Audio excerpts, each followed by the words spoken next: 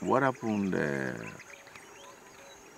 when the machine be don't delay for camp, we decided to do the expansion, you know, beyond this 250, 350 acres here.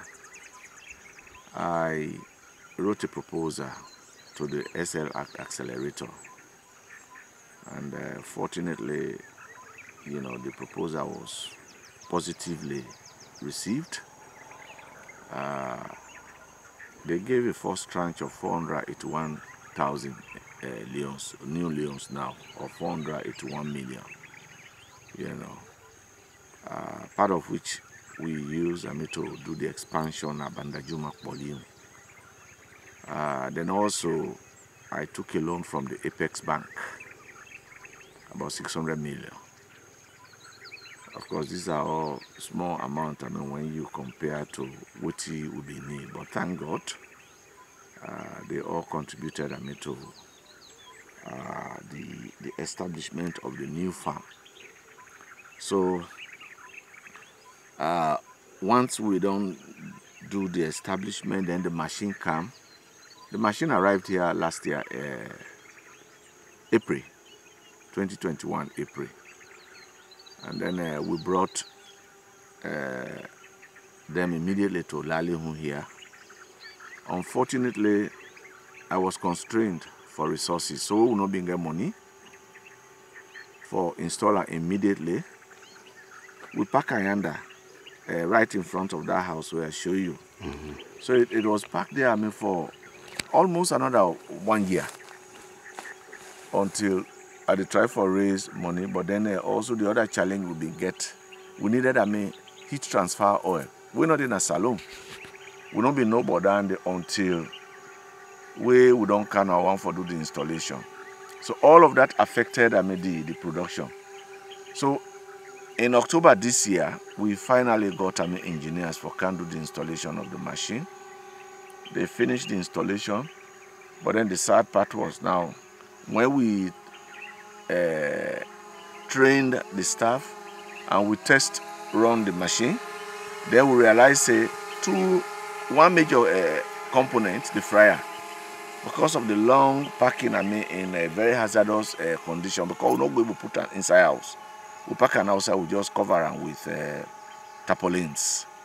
So below maybe water, the rain will be in the camp, interfere with some of the components. So we realized that they were faulted. So because of that, since after October we did the installation, the whole of November we've been back and forth for try and fix those fryers. But fortunately that is now done.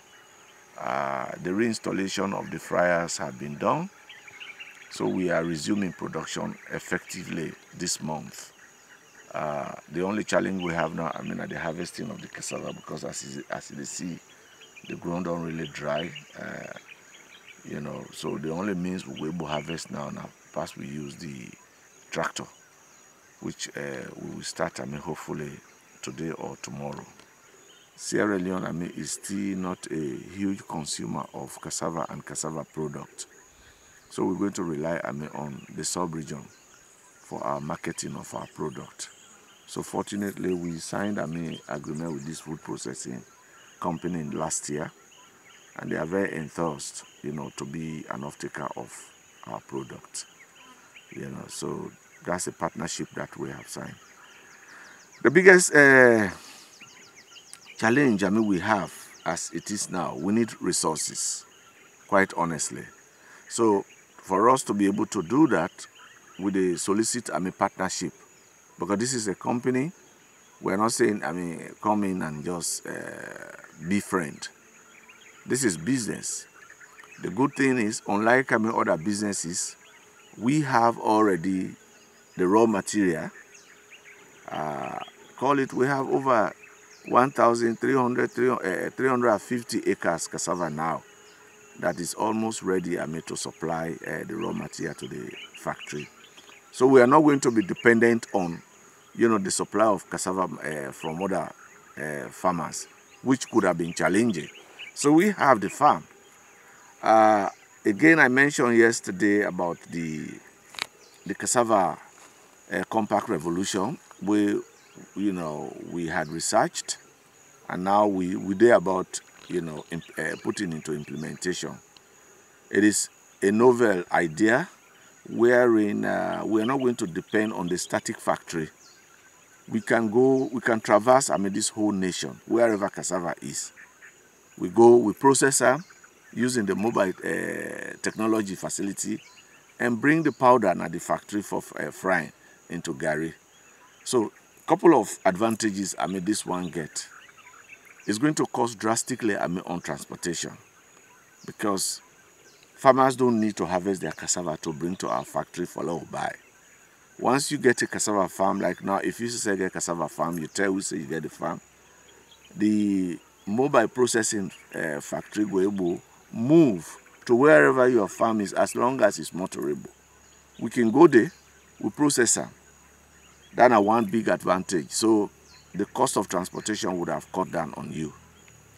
The second big advantage that technology get, it's able to transform the peels into animal feed. So what that means is, normally when you process cassava, you just leave the peel, it rot, it create pollution, in the environment. But because we know they left that cassava peel for waste or for rot in the environment, it prevent pollution. That's one thing. Secondly, it also put money in a MIE in pocket. So MIE they get money from processing and make the peels, so will sell to animal production farmers then, for let them go use them for feed their animals then. So that is also another big advantage the mobile processor get, which is a technology that we are in the process of testing in Sierra Leone, and we are looking again. Our hands are open, our doors are open, to partnership, so that we can support this initiative that MIE has researched within team. So the truck over there, basically, now the new innovation we don't bring for processed cassava. As I've been telling you today at the farm, apart from the static factory here, we get all the components from peeling to the end process of bagging the cassava, the Garri. That one there, they do similar thing. The advantage the Cassava Compact Revolution get, we now the mobile processing technology, they move with the grater, the presser, and then the high-powered water pump machine. It go anywhere cassava farm there, as long as a motorable. So once it get there, we're able to pump water from any source, and then we mobilize women, because at the moment we try to get a small machine way inside the able peel like this one. So once we get that, we're able to peel, we grate, we press, then we come with the dried powder to the factory here, and then use the factory here, the fryers there under, for fry them into Garri. Now, as I said today, there are a number of advantages where the Compact Revolution get. One, they give you the capability for let we process cassava at the farm gate. What did that mean is that it reduce transportation cost on farmers harvesting their cassava and bring account to the factory here for let we buy them from there. We can go and buy them from there, the farm, and process and come with the processed product. And that means that the farmers then will able to save more money through the transportation where they know they pay for bring cassava. The second advantage where the Compact Revolution get is that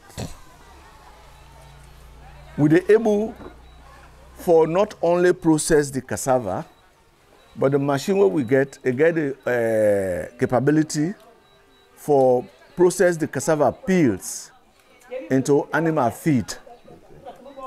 where we can use for supply to those with they do animal husbandry. That's another advantage. But then the most important one is, if you watch here now, then peels they would woman then they put. If we're not able to control them, they become an environmental hazard. Because once this cassava peel, water don't touch them, they rot. And if you come now in a couple of days, you go find out, this whole environment will stink. So the Compact Revolution, they prevent that from happening because there is no wastage. The peels are converted into animal feeds where they also sell and make money. So then the third advantage where they bring to us, which is giving money, putting money into the coffers of the Mukpateh Investment Enterprise.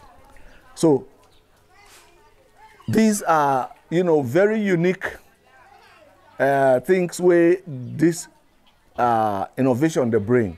But most important also is the fact that another limit us here, because we can have this factory, but if we don't get cassava, the factory will be moribund. You're not going to do anything. But when we have the mobile processor, we can go up to southern province. We can go to the north, wherever cassava there. We go processor and bring them back now with factory here, the powder, so that we will get this factory in continuous operation. So those are the advantages this innovation get. But as I say, we're in the process of setting up.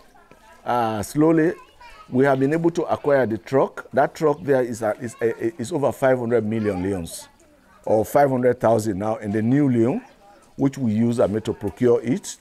But now, then we have also bought the grater. I'm just in the process of paying for the hydraulic presses because we won't forget two. But then we also would need the pillar, the mechanical pillar, for let it go do that. And in all of that, we need resources. And then even for let operationalize the process, we will need copper. So this is where we, as I said earlier on, we are looking for partnership, so that we will be able to share the cost of this innovation, which is very unique in Sierra Leone, and it is the first ever mobile processing technology for cassava that we are instituting in this country.